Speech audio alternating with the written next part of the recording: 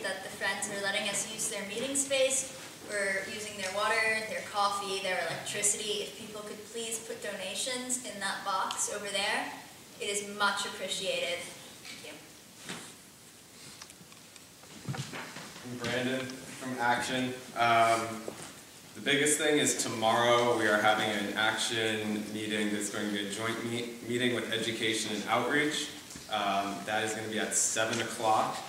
It is at 2322 East Marshall Street. There is an event for that on the Occupy Richmond page, website, so you can get the details there as well. And the main focus of that meeting is going to be on the February 29th Shut Down the Corporation Day. And our focus is, we're looking at the media, and we're looking at Philip Morris, and this group called ALEC that I need to learn more about tonight. But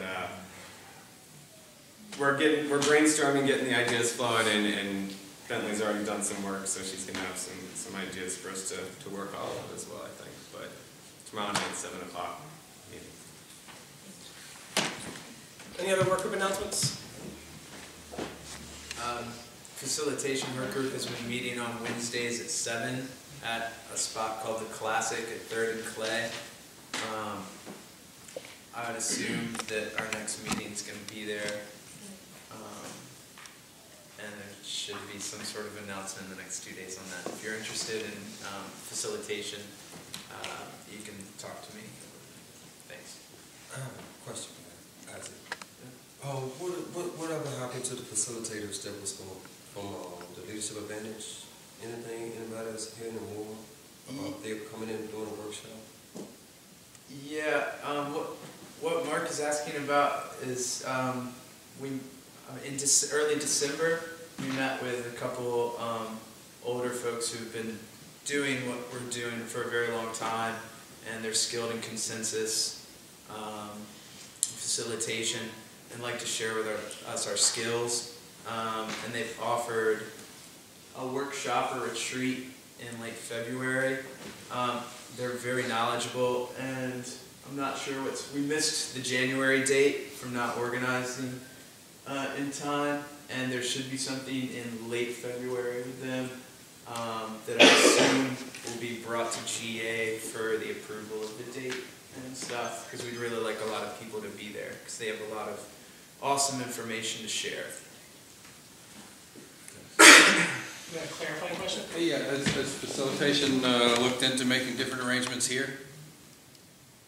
Different arrangements? In light of Alan's announcement on Thursday, he doesn't want us going through him to make arrangements here.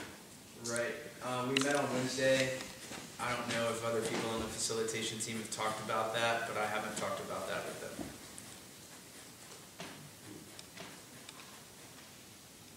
I was told there was some potential stuff in the works for a possible space, but we don't, I guess, technically know where our next meeting is, but there's a good chance that, I think Bentley said she was...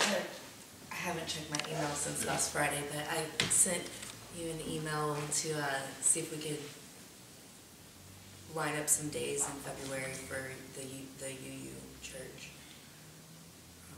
But also, I have a new house with open space that we might consider if it comes down to it. Yeah, I would like to add to Bentley that I was going to let you know what you just said. Same for me. If we come push come to shove, my home is open. Just give me a heads up. Awesome. All right, I think that's it for work announcements. Sorry, I didn't see your hand. Teddy Parham, Dominion Power Work Group. Now, I have attempted to contact Mr. Ross again, and they heard about the clash of the occupants. So, I don't know whether they're going to work with us or what, but I'm pushing that because I don't know if you all have seen on the news where in New York City you had 2 prominent schools where all of these kids in high school now are getting sick. It's like 20-some kids in one school and 15 in another, and they were perfectly normal. and now they're having ticks and they're falling, their legs are going out from under them and they don't know what it is. But if I put my money on it, I would say it's got a lot to do with the nuclear power plants, the coal burning power plants, that the residue is the fly ash from the coal with all the mercury and everything. And then I used to work for CSX, and these trains are hauling coal all over the country, and they don't cover it up.